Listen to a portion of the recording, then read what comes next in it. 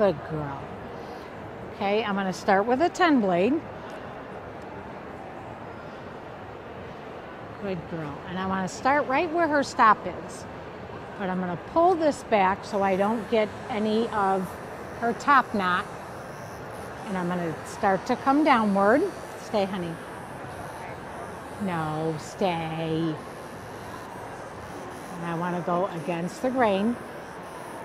Stop. Atta girl. They bathe it. I don't groom. My friend does.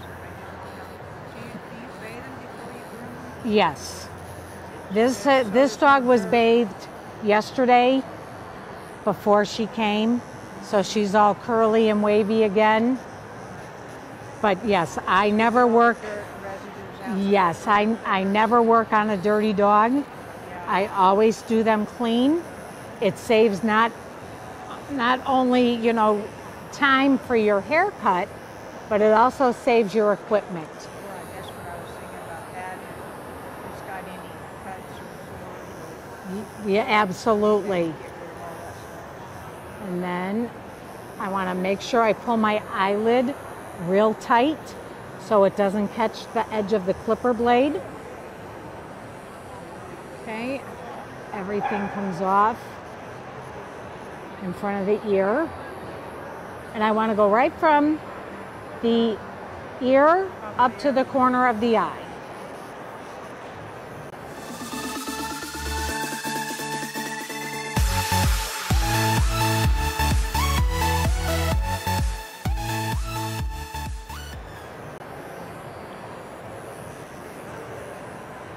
I want to make sure my line on my lip is real clean.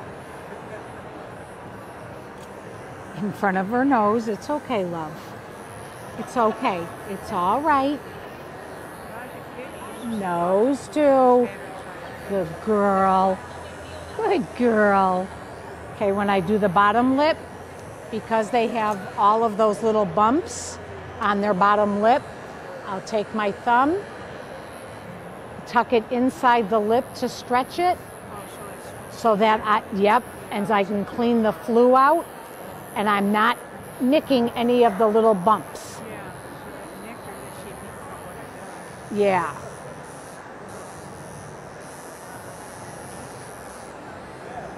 That's the grain there. Look. Then corner of the ear to the corner of the eye.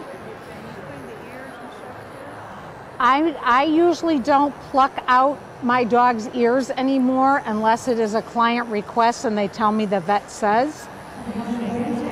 Because a lot of times when a dog will get an infection after a grooming, it's because we have opened up all of the hair follicles and bacteria has grown.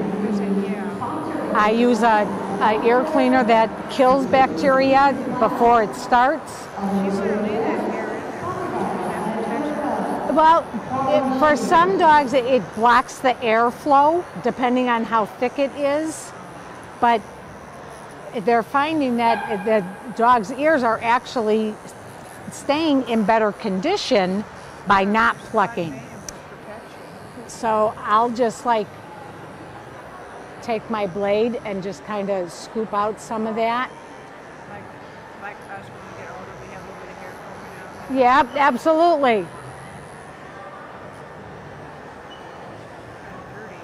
You know, kind of lift that up. Yeah, her ears are dirty. They need to be cleaned out. She's got a lot of wax in that ear. Okay, so we're going to come around to the front.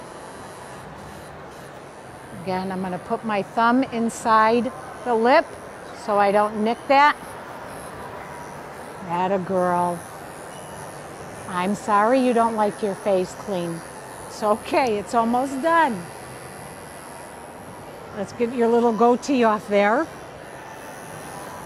It's okay, good girl. I'm going to lower her down a little bit so I can do her throat.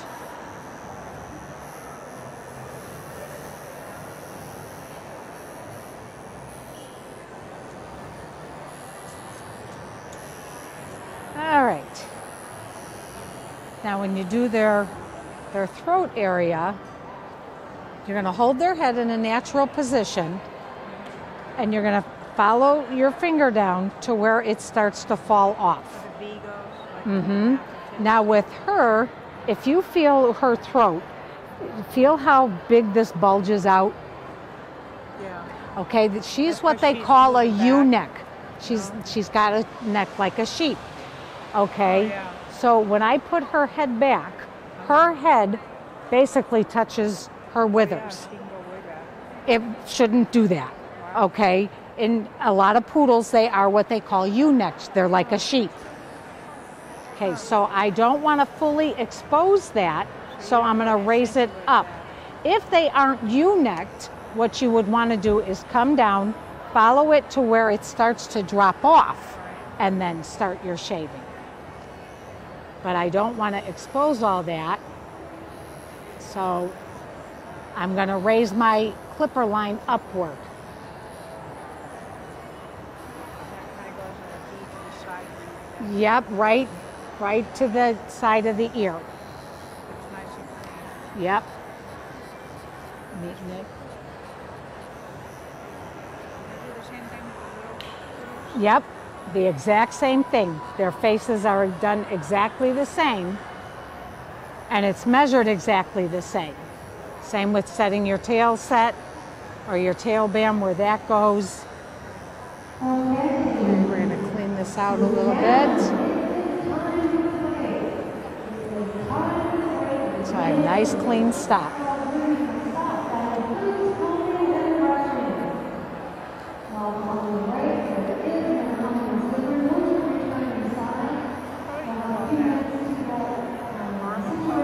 I'm sorry? What color do you call her? This is she's a red. It's called a red. Mm-hmm. Okay, so there's her face, feet, and tail that are done.